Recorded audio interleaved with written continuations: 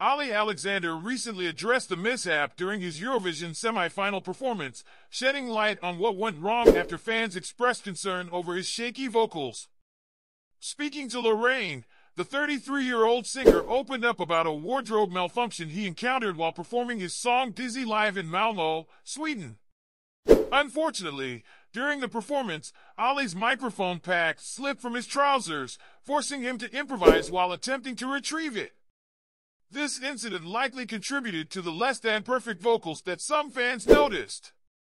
During his appearance on Lorraine, Olly explained, "I had a slight wardrobe malfunction and my mic pack fell off and I had to improvise. It's live TV and it happens." Despite the hiccup, he praised his team and expressed gratitude for the support he received from other contestants. Reflecting on the overall experience, he described Eurovision as a fun, chaotic circus and expressed his gratitude for the opportunity to participate. Despite the mishap, Olly's performance featured clever camera work and captivating choreography, with him donning a boxing-themed outfit. His routine, which included raunchy dance moves and a memorable finale, received both praise and criticism from fans. While some praised his performance and staging, others expressed concern over his vocals, describing them as pitchy and shaky. However, amidst the mixed reviews, Olly expressed his gratitude for the support he received, especially from his mother, who watched the performance and eagerly awaited his upcoming appearance.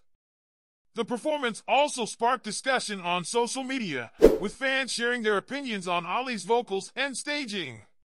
While some praised his performance and expressed pride in his achievements, others were critical of his vocals and hoped for improvement in the final. Despite the divided opinions, Olly's participation in Eurovision has been marked by intense pressure, including calls for him to withdraw from the competition due to Israel's involvement amidst ongoing conflict. In response to the controversy surrounding Israel's participation, Olly expressed sympathy for the humanitarian crisis but affirmed his commitment to performing at Eurovision. He acknowledged the importance of standing in solidarity with the oppressed while emphasizing the unifying power of music. Despite the challenges and emotional strain, Olly remains dedicated to using his platform to foster compassion and empathy through music. As the Eurovision Song Contest final approaches, Olly and his fellow contestants are gearing up for their performances, with the hope of inspiring meaningful conversations and connections through music. The final will air on Saturday at 8 p.m. on BBC One, marking the culmination of months of preparation and anticipation for Olly and his fans.